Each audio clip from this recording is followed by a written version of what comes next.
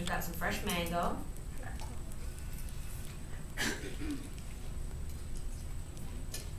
Fresh pineapple, or you could use the canned in juice.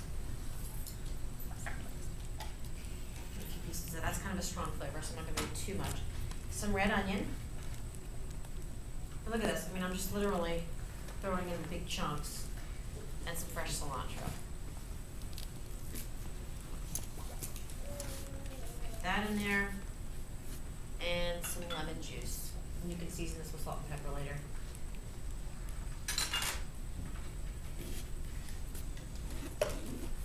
Stuff this one up.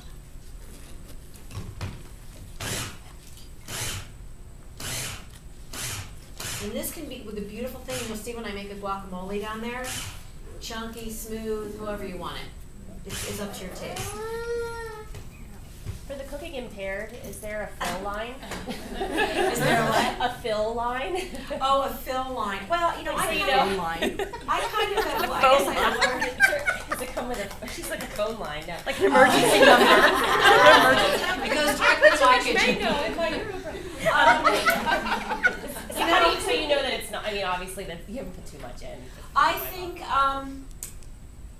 yeah, well, the lid will tell you that you've put too much in because it won't close. But pretty much, I've done all kinds of different things. But you can fill it all the way to the yeah, screen. and I pretty much filled it way above the lid. Yeah, You see me, I was like cramming it in. Okay. So, the only thing I've noticed is I try to make a whole bunch of margaritas.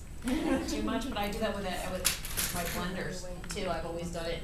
And that will maybe drip out a little bit, but that was clearly, I was over stuffing. But it's really hard to overstuff these. When you're cooking these recipes, if you have any questions, you have our contact information, just shoot us an email, and then we'll do our best to ask a question to Robin and get back to you.